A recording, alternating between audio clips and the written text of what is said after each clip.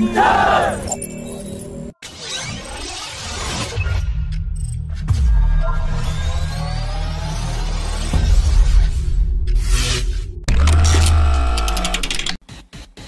Technologies has signed a Memorandum of Understanding with the Telangana State Government for setting up a 1,000 crore integrated defence facility in the state.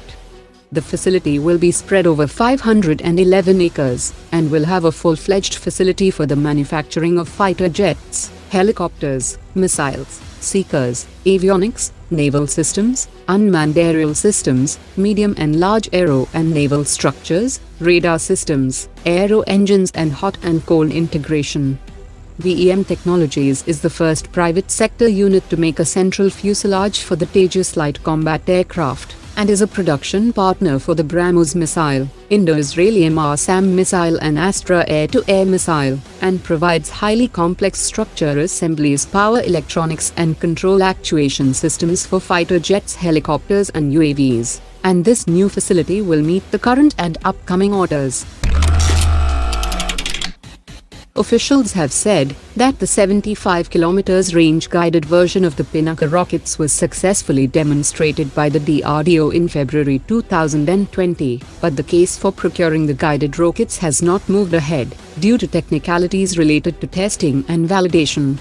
Officials have said that an upgrade would be required in the launcher systems for the extended range rockets, and without the upgrade, the rockets will not be able to demonstrate accurate hits at over 75 km. The Pinaka launchers are currently not available for validation tests, while efforts are being made to upgrade the launchers in the newer systems which have been ordered by the Indian Army, but no progress has been made on the upgrade yet. According to latest reports, the Tapas PH-201 indigenous medium-altitude long-endurance UAV has completed more than 110 flights with different payload configurations and mission profiles. The new 220 horsepower engine variant will power the next flight test in early 2022, while the Indian military will start the user trials from the second quarter of 2022.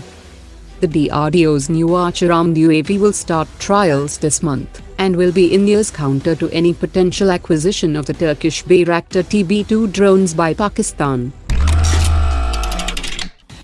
With India about to sign the formal agreement for the local manufacturing of 6.5 lakh AK-203 rifles, Pakistan has now reached out to Turkey for the local manufacturing of 1 lakh MPT-76 rifles in its ordnance factories under transfer of technology, and the contract is likely to be signed in mid-2022. Pakistan is also in discussions with the South African firm Truvlo for a transfer of technology to manufacture its Raptor rifle. Defence Minister Rajnath Singh has said that the next edition of the Defence Expo will provide an overview of what India has been able to achieve in terms of defence research and development, production and application of modern defence technologies. India's defence exports have grown by 334% in the last 5 years, and now India is exporting military equipment to more than 75 countries. The Defence Secretary has said that efforts are being made to promote defence exports to friendly foreign countries, and India is open to provide line of credit for those nations which are looking to source defence equipment from India.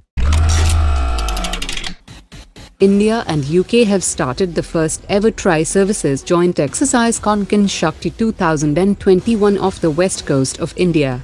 All participating units were split into 2 opposing forces with the aim of achieving sea control, and the exercise also included strikes by the combined formation of MiG-29K Su-30 and F-35 aircraft. The subsurface exercises is being conducted with an Indian Scorpion-class submarine, P-8I aircraft and the IMAT underwater remote-controlled vehicle operated by the Royal Navy.